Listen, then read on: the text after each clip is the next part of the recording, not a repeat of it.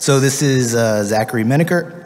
He is going to talk about how to get MUMPS 30 years later with some more stuff added on that you can read. Yeah. All right, good to go. All right. Let me just set my timer here real quick, and then we will get going. Okay. What's up? I think I already do. I recognize you from the office. Yeah, all right, yeah. All right, cool. Yeah, thanks for coming, everybody. This is How to Get MUMPS 30 Years Later. My name's Zach Minneker. Yeah, so to just start, I'm gonna just give you a little bit of an agenda of what we're gonna talk about here. First, I'm just gonna talk about like the history of the thing we're talking about here. I'm gonna talk about like how to break MUMPS, how to break an EMR that's called VistA, and then I'm gonna talk about like the future and the past of these things. Before I start, I just wanna say, just get some definitions going. First, I'm gonna say EMR throughout, by which I mean electronic medical records, which is just like software that is used to maintain patient records, stuff like that. I'm also gonna say VA throughout, by which I mean the Department of Veterans Affairs, which handles concerns for veterans in the United States, chiefly for what we care about, their medical care after they're out of the military. And then I'm also gonna talk about FOIA, which is the Freedom of Information Act, which basically you can submit a form to the government that says, I want information about this specific thing, and as long as they don't have a reason to say no, they give it to you, basically. Yeah, cool. So, who am I? Like I said, my name's Zachary Minneker. I work for a company called Security Innovation. I don't work for the government. I break stuff for a living. I also used to work in healthcare, kinda, sorta, and now I just like work on breaking healthcare stuff for fun. And I care a lot about like the history of a lot of the software that we use. You know, like I'm a real big fan of the PDP-11, for example. Yeah, also, I'm speaking on behalf of myself and not of my employer. And also I made these slides in an ANSI text editor called Mobius, and they should be available on the media server under the name, like the title of the talk, .info. They're not up there right now, but I will get those up there. Yeah, so anyway. So what's this talk about? In healthcare, there's a language called MUMPS that effectively undergirds a ton of modern, like, healthcare infrastructure, right? You've probably seen this XKCD. You've got on the left there these towers that say all of digital infrastructure, and then there's a little block that says, you know, random project maintained by somebody in Nebraska since 2003. This talk is sort of about hitting that block with a hammer. It's basically what we're trying to do here. So, like I said, we're gonna talk a little bit about like the history of the things involved here. So, where the hell did MUMPS come from? In 1966, there was a group of engineers that were working for Dr. Octo Barnett at Mass General Hospital in Boston, including Neil Papalardo, they started working on this new language that they called the Massachusetts General Hospital Utility Multi-Programming System, which of course shortens to MUMPS. There is some movement now to call it the M language. I'm going to refer to it as MUMPS throughout because I think it's a more fun name.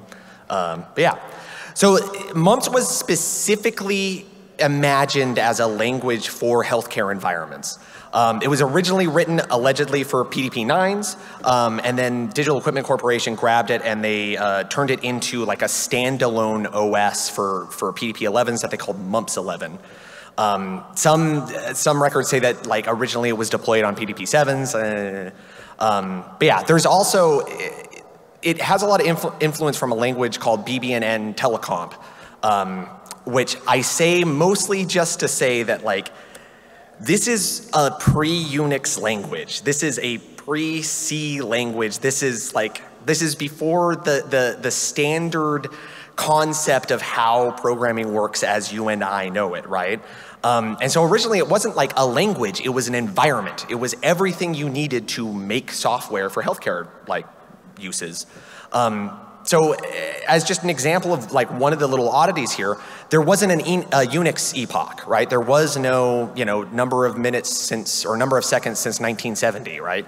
So instead, they have this variable that's called oralog that has two numbers separated by a comma, and the first number is the number of days since January 1st, 1841.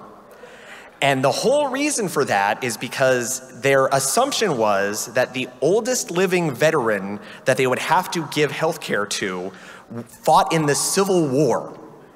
And that was their measure that they went for. So yeah, also the maximum data can support is December 31st, 9999. So Y2K compliant, which, good job. Really thinking ahead there. And yeah, so originally MUMPS wasn't super well standardized. It was this idea that they were playing around with. It showed up in PDPs, it showed up all over the place. But eventually the VA hired 2 engineers and said, hey, there's this new thing, let's look into doing something with this. And they started working on this suite of utilities over at the VA that eventually sort of coalesced into this single total EMR that they called VistA, capital V, capital A, real cute name. And the people who were working on this was this group that was called the Hard Hats.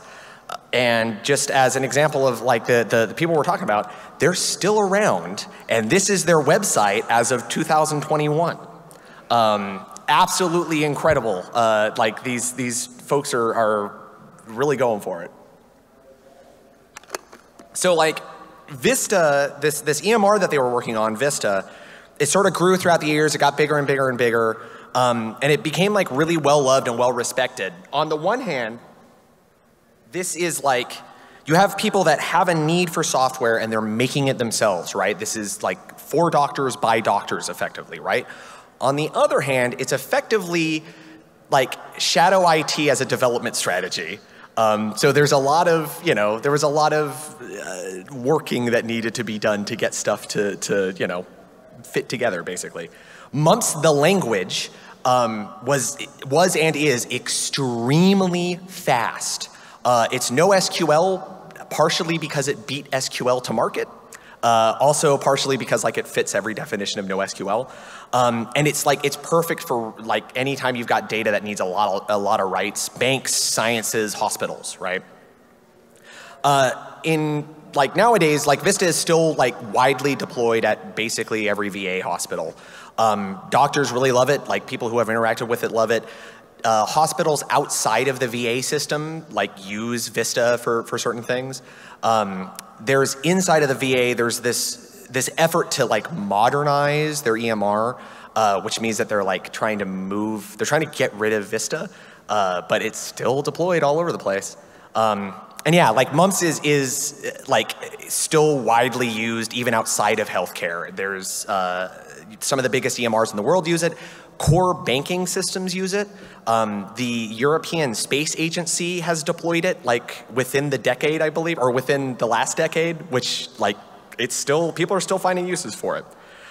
If you want to join me on this adventure, you can install MUMPS by running in Ubuntu or Debian sudo apt install -y fis gtm, which will install FIS's gt.m. You need that -y because if you even think about installing MUMPS, you must. So you have to have apt install it for you. And VistA you can actually just get. At some point it got FOIAd is my understanding. This appears to have started somewhere in September of 2004. But somebody at the VA just uploads it to an FTP server every month. And whatever the most modern version of VistA is, it just every year or every month you can just grab a new version. So we're going to talk about a couple of different, we're going to talk about MUMPS a little bit. I'm not going to talk a whole lot about how VistA works, but I just kind of wanted to ask has anyone in here written any MUMPS? I know there's at least one person. Okay, so we got 2 people, 3 people. All right. Yeah. Oh, wait, okay. So we've got less than 10. Makes sense, all right? Yeah. Look at, MUMPS is a cool language. I'm going to demonstrate to you that it's a cool language. First off, in MUMPS, 3 + 6 × 2 is 18. So if we think about like our order of operations here, 6 times 2 is 12, plus 3 is 15, right? So that doesn't make a whole lot of sense. The reason why this is happening is because all math is strictly evaluated from left to right. Yeah, it gets weirder from here. We're gonna keep going. In general, like I find it to be a pretty readable language, but it's from a time where like size for computers was at like a really high premium, right? So a lot of code isn't commented. It just isn't because they didn't want to have to store it. There's on some implementations, there's a performance cost to actually having comments in the code. And then also, a lot of the keywords in the language can be shortened down to single characters, which gets kind of wild. So like, here's just an example of some mumps. I don't believe this runs, but it it looks okay. And if you notice, I just want to point out at the bottom, the third to last line there, you have period, space, the word else, and then space, space, the word do. And then there's a semicolon for the comment. Those 2 spaces after the else are important because like white space is significant in the language. It's, you can do some stuff with it, but it's significant. But like I said, you can shorten a lot of keywords down to single characters. So we can go from that to that, right? Extremely, like, honestly, still kind of readable. As long as like everything stays just sort of short per line, like everything's cool, right? But we can go smaller, right? There is no reason to stop at only, like, if you think about how code is written, usually it flows from top to bottom, right? This is an invention that does not need to exist. What if instead of writing your code vertically, you wrote it horizontally, right? So that same code can be turned into that, right? This is basically code golf. Like this is enterprise code golf. And in fact, if you go on like some code golf forums, like people are using this language to do code golf. Like it's just, yeah, it's a great language for it. And I am not cherry picking here. Like this is actual source from VistA. And like this is how readable it is, right? If you look at that first line, you have like n space and then a couple of variable names. And then the line below it, you have set d sub equals 0. That's just like setting a variable to a certain value. Space 4, space, space, set d sub equal to, and then like, a bunch of like, there is a, like, that is how this code gets written, is like entire for loops on one line, Here's like another example. For some reason in the VistA source code, there doesn't seem to be like a strong coding style that was enforced. There's no linters for this language, right? So like, in this case, you have if written literally as if, like they're literally using if. But then like new and set are just single characters, right? Yeah, it's like, this language gets rough to look at. But like on modern implementations, now that we've talked about like writing the code, right? We need to like run the code. Generally, MUMPS is described as both like both an interpreted and also a compiled language. So on the one hand, you can write your code and then tell MUMPS like, hey, run this code. And what it does is compile it, store that as a shared object, or at least gt.m and yada.db do, I should be clear. It compiles it, stores that as a shared object, and then it loads that shared object into its memory space and then jumps into that code that you just wrote, right? And so what that means is like you can deploy VistA code as just the source code, which is kind of small, and then compile on site, which is a pretty, useful feature to have. And yeah, it's like, this is how it works in the modern era. So like I said earlier, like just to be real clear about what we're talking about, that's the language MUMPS, right? VistA is written entirely in MUMPS. The way that I got it for this research is just by downloading it from that FTP server I mentioned. And a lot of this is based on a certain flavor of the FOIA version of MUMPS. There's some modifications that get done to VistA sort of after the fact that get packaged into different distributions for different uses and stuff. if you are using a version of VistA that like is deployed using gt.m, for example, usually you're storing your routines in a folder that's traditionally just called r/. So if you follow me on this and you like, use VistA that is deployed with gt.m using like Docker or something, look for that routines folder because it's going to have all of your source code in it. All right, so that's all of our history. So then I show up, right? So how did I actually get involved in this? So at Security Innovation, the company I work at, we have like research time where we, look at interesting stuff, learn how to break new things, whatever. And I've been using mine to kind of like systematically go through a bunch of different, healthcare protocols, look at different EMRs, kind of, do whatever. And like I had heard about VistA maybe like 5 or 6 years ago, and I didn't realize it was MUMPS. I didn't realize how foundational MUMPS was to all of like a lot of healthcare stuff. I'll talk more about like where it's being used later. And like places I had worked at in hospitals had always used Java-based EMRs. So like I just never got a whole lot of exposure to MUMPS. And on top of that, I desperately want to be cool. And like, I think hacking weird code is cool, and I think I've demonstrated that VistA is weird, and like MUMPS is weird. So like, thus we can play. So let me just talk about like what a deployment of VistA sort of looks like. It's basically this. So you have some hardware, some like x86 probably machine that you're running it on, that you have an operating system that's running on, right? On top of that, you're running some sort of MUMPS implementation. For my use, this is either gt.m or YadaDB. There's also a Windows implementation that's called Cache that's pretty common.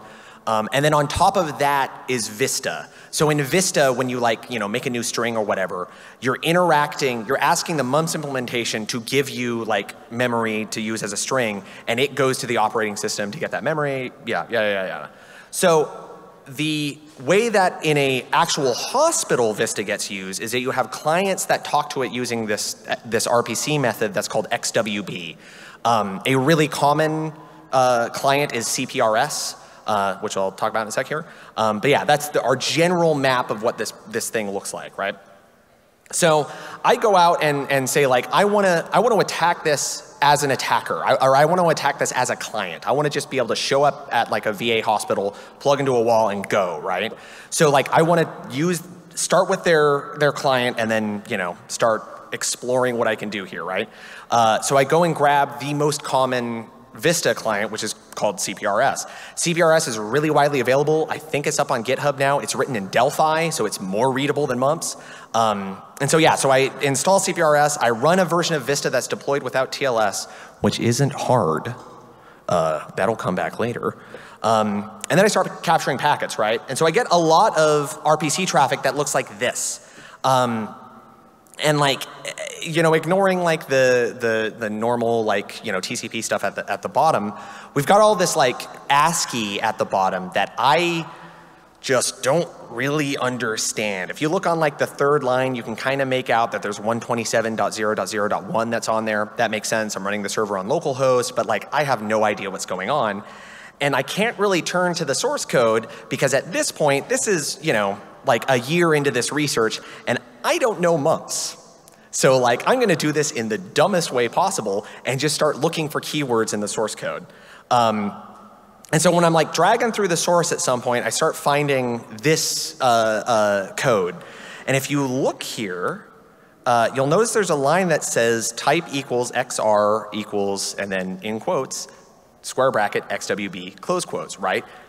That's our code. That is like consuming this RPC traffic. So we've got a way in, right? So, like I said, don't want to learn MUMPS. And so I turned to old reliable here, which is bufuzz. So bufuzz, if you haven't used it, is a Python library for basically making like network fuzzers where you don't really have to, you can just say like, here's what the network traffic looks like, go fuzz this thing, here's like the address. But to do that, I need to capture a lot of traffic and then turn that traffic into this bufuzz script. And if you use VistA for like, with CPRS for like, I don't know, 15 minutes or so, like you'll generate hundreds of RPC calls. So I start writing these, like notating these by hand into a bufuzz script, and I get through about 20 before I'm like, this is dumb. And I write a script that'll just create the bufuzz script for me. And then I end up with an 18,000 line bufuzz script that gets me nothing. I ran that for a couple of months, absolutely nothing. So I switched tack. I think to myself, like, I don't necessarily, like, the network is slow, like, let's see if we can cut the network out. So I learn enough mumps to write a harness that will take input from standard in instead of from that, like, instead of from a socket, right? And it will still hit that RPC code. So after doing that, I can now use AFL++ in dumb mode, not have to worry about like instrumentation, just kind of like feed input into this thing and see if it dies, right? And that also doesn't seem to be working. So I think to myself, like, what if I just like instrument it and then I can see if code is actually getting hit, right? And so like we need to talk a little bit about like instrumenting some MUMPS implementations here. So there's two MUMPS implementations that I kind of care about for this research. The first one is GT.M, the other one is YadaDB. Both of them are open source. YadaDB is based on GT.M because of some like historical reasons. The VistA deployment that I was working on was based on GT.M. So I have like, already have like a stood up GT.M instance. YadaDB is very easy to get going if you want to get it going. And both YadaDB and GT.M are written by like C wizards who are like way cooler than me.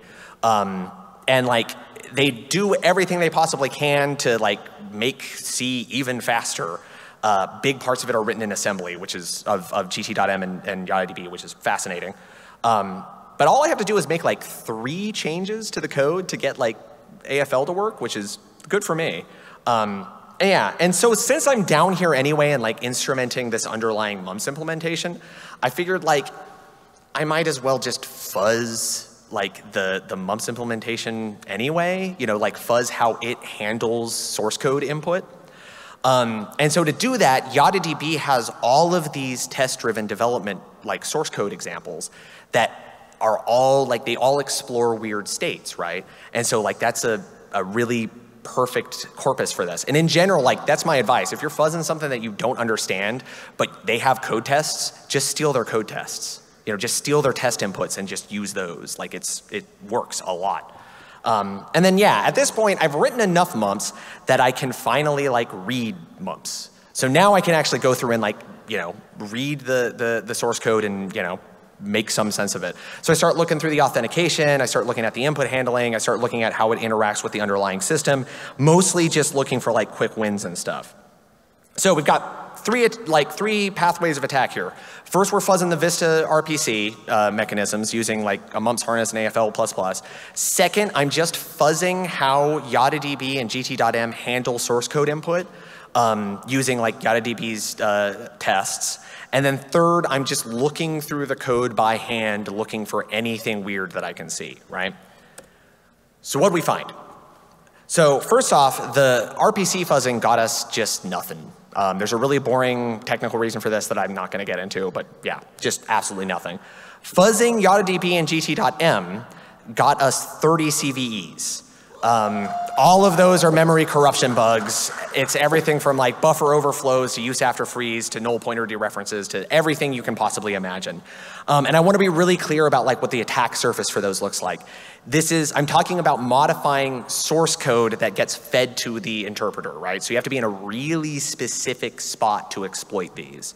I think it's easier than you would expect to get there, but yeah. So cool, these CVEs are CVE 2021-44481 to 44510. And like these bugs are weird. Like I said, like this was written by like C graybeards using every possible trick you can imagine. And so there's all of these weird states that like ended up getting explored doing all of this. So let's like take one of those bugs and like talk about it, right? So we're gonna look at 44486. So what I'm gonna do is I'm gonna show you the input, I'm gonna show you the crash, we're gonna talk about like why this crash is happening, and then I'm gonna show you the crash again from like a different angle and show you like what actually is causing the memory corruption here. One sec.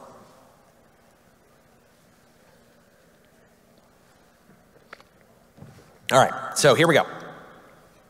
So, First, I'm just going to open that input and just kind of show this to you. This is the input that is going to cause the crash. This is just like a non-minified input that the fuzzer found. If you look at this line here, you can see this write command, which is actually what causes the crash to happen.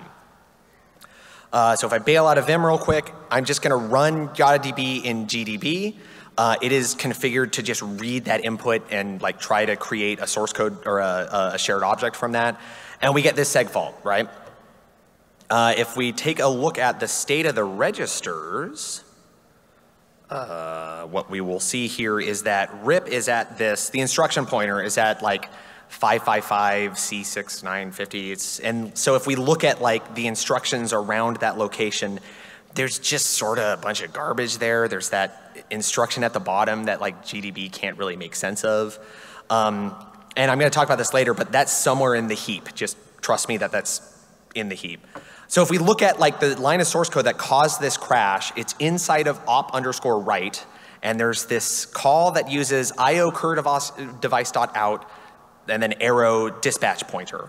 If I print that, you can see that there's like some memory addresses in here that don't make a lot of sense to me, but there's also that, that write function pointer is at 555 C6950, right? So what's actually happening here, right? There's a specific order of strings being created and like attempts to compile the code that is corrupting some data structure in memory that contains a function pointer. So then later in the source code file that's being parsed, there's this call to write that where the function pointer gets corrupted and we just jump out into the middle of absolutely nowhere. So like in this case, we're jumping to somewhere in the middle of the heap, but like that's just purely chance in this case. So the thing that's actually being corrupted is this io_device.out. io_device.out is like the current input-output device. It handles like taking input from the user and also like printing and emitting source code and stuff like that. It has a dispatch table that's called DSP_PTR. And that dispatch table is just a bunch of function pointers that point to different functions that you can like rewrite on the fly if you need to change what the MUMPS implementation is doing. And then we are trying to perform the write function that's in that dispatch pointer using some input, right? So once the corruption happens, we end up with this, where that io_device.out just gets corrupted.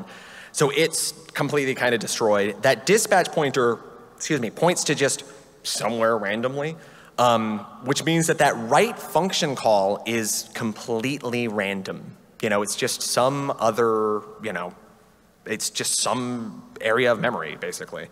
So, but like, why does that happen, right? And like, what actually is this corruption look like? Basically, what we end up having is like these two objects in memory that are at the same like memory location. It's we're overlapping two chunks, basically. I'll explain this more later. But like in other contexts, like if you're just doing like normal heap exploitation things, you can kind of get into a similar state using like a use after free or a double free. And like let me demonstrate that for you. Like I'm gonna look at that crash again, but we're gonna take a slightly different look and look at the way specifically that malloc is being called here. So let me restart the program, and then we're going to run it again with that same input just and see what happens, right? And if we take a look here at, we are inside of op_write, and now we're breaking at this anchor link function call. Before a call to malloc, right, dispatch pointer looks fine. Like this is, the symbols are being, like, this is correct, right? And if we look at like some strings around that area where that dispatch pointer is, or where cur_device.out is, there's nothing really reasonable. After a call to malloc, there's this macro that gets called that uses the output that it gets from malloc, and if we check io_cur_device after that, now all of a sudden there's a string written there, right? So we're overwriting some data that's in that cur device, or IO cur device, right? And the dispatch pointer now is just completely clobbered, like it is just nonsense. And if you look at the rest of this, like all of these have been just completely destroyed. So let me rerun that again And this time we're going to step into that call to malloc to like figure out like what the malloc is actually doing. Right, so here's our completely normal call to malloc. We step in, and we are not in malloc. This is GTM malloc. They wrote their own malloc and replaced the system malloc with it. So if I break at another macro later inside of this like custom malloc, there's this call to like get queued element that gets some piece of memory that starts around like E200. Ignore like, you know, 55555, somewhere on the heap, E200, right?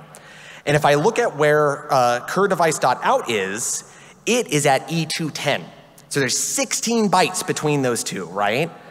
So before that crashing call, before that call before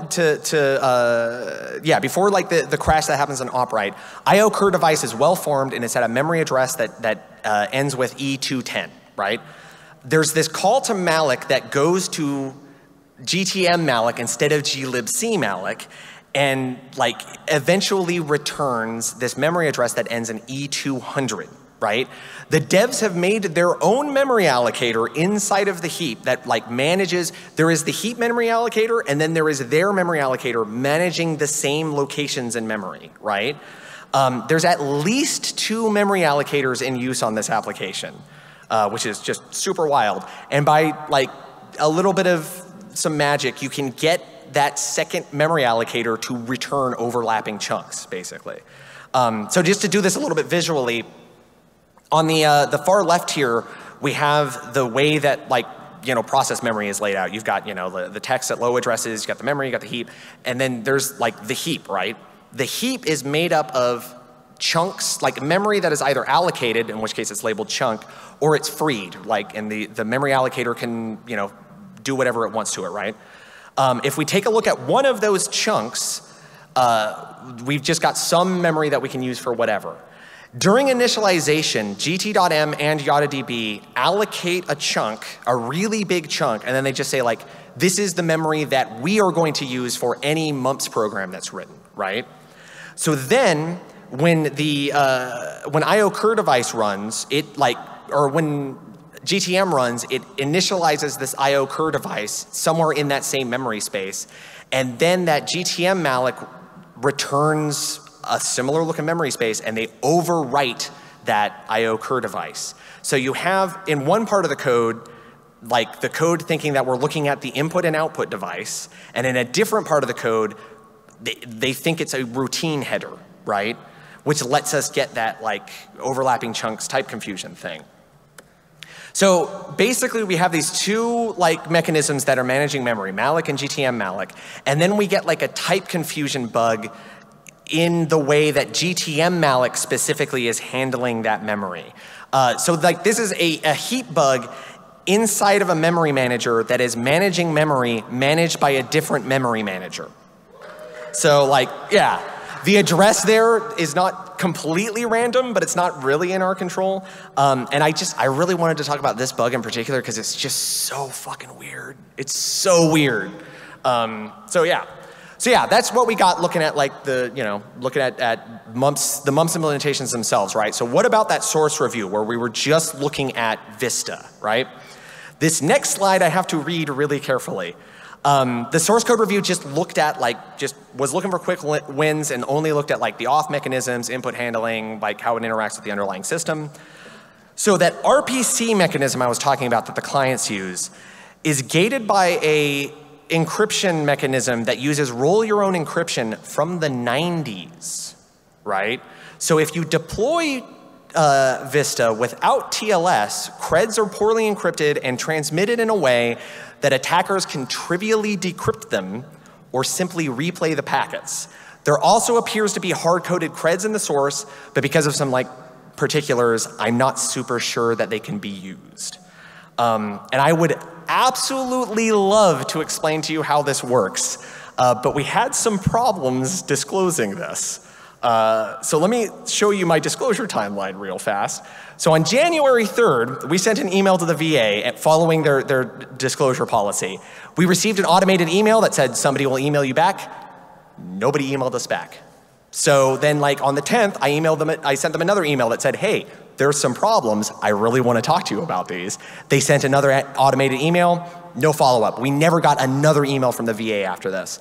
And then on the 10th, I sent another email and got nothing, right? So like, I assume that they, you know, either something changed on their back end or they like just blocked my email address, so cool.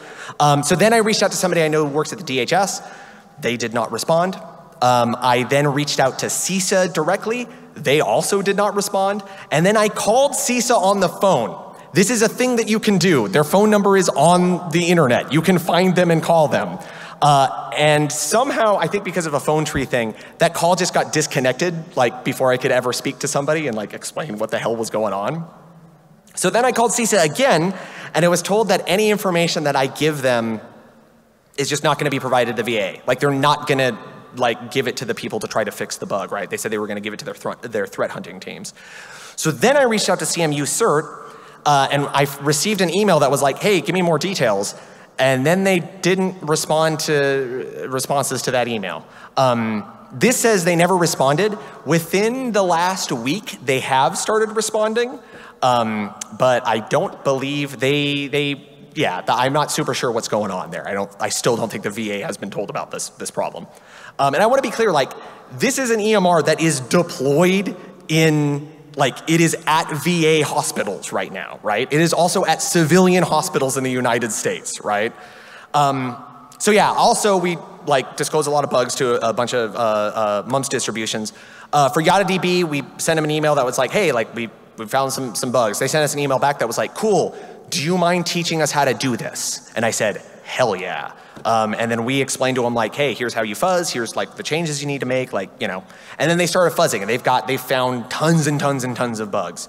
And then by like, you know, February, we disclosed to them in November. By February, new version was out that had all the fixes in it. GT.m, we sent them an email in December. By March, they had like fixed all of the bugs. So yeah, that's our disclosure there.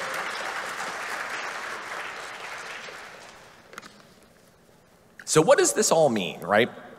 When I first like started looking at this research, like I've done a lot of fuzzing projects and never found anything. You know, I always kind of figured that like, oh, you know, all the fun memory corruption bugs are dead, right? Nope. There's still big stuff out there that has real kind of obvious memory corruption bugs. MUMPS isn't really going to go anywhere. I think at this point we're stuck with it. When MUMPS first got like off the ground and people started using it for stuff, it was faster than everything. It was cutting edge. It was innovative. It was everything you want. And like a lot of companies jumped on this bandwagon and are still there. Core banking uses MUMPS. You know, a bunch of healthcare stuff uses MUMPS outside of just VistA. Like I said, the ESA uses MUMPS. Based on some numbers that I've seen, more than 50% of healthcare records in the United States pass through like some application that's written in this language at some point. And yeah, there's still more weird machines out there to break. You know, there's still like more stuff to find, right?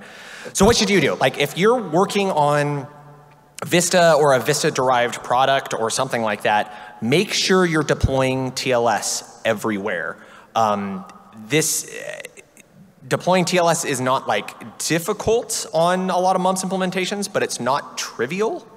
And like just make sure, even internally, do not trust that you're just behind, you're inside of like your VLANs and everything's fine. Like make sure you've got TLS everywhere.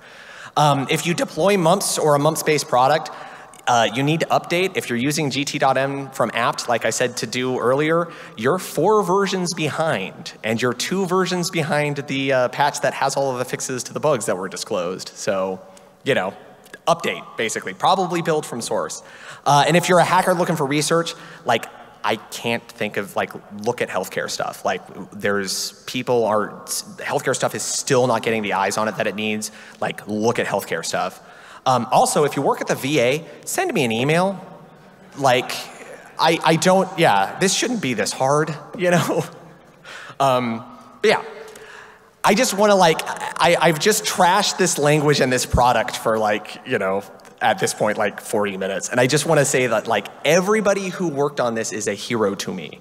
I am not kidding about this. Looking at some of this code, you see these names that are these people that are wizards, right? MUMPS was this incredible idea that was just like, hey, we have computers now, like what can we do for healthcare stuff? And they made this incredible thing that is still in use, that you can still play around with and still learn. It's not exactly an esoteric language, but if you're looking for a new ESO-lang, look at MUMPS. It's neat. VistA as like the EMR is super well respected. It's really flexible. There's a story about like the VA has just been in constant scandal forever and ever. And there's a story about how the, like during some bad times, they basically like, there was this congressional testimony that was like, oh, you know, everything over there is broken except for that EMR. That EMR is the best EMR I have ever seen. And a bunch of doctors have said this about MUMPS. And I like, just as like a fun little side thing, it was, so VistA got named VistA in like 1994, which is like almost 30 years ago now. And the reason why they called it VistA is because previously they were calling it DHCP, which then, you know, led to be a problem. I think it stands for like Distributed Healthcare Program or something like that. And they renamed it to VistA, capital V, capital A. And I'm sure at the time they were like, this is the greatest name. No one will ever scoop us on this name. Why the hell would you call something VistA? You know, and then, you know, a decade later, here comes Bill Gates' Microsoft.com. So yeah, that's slide 63 of 64. Here's slide 63 and a half. This is my greet slide. Thank you for having me. Like this really means a lot to me, this community and like everybody who has stood on this stage and all of the research that everyone who has ever gone to DEF CON has ever done has been a great like inspiration to me. Yeah, thanks to everybody at SI, thanks to, you know, just everybody who helped out on this. Yeah, thank you so much for your time. That's everything I got. You can yell at me at Twitter. That's it, yeah.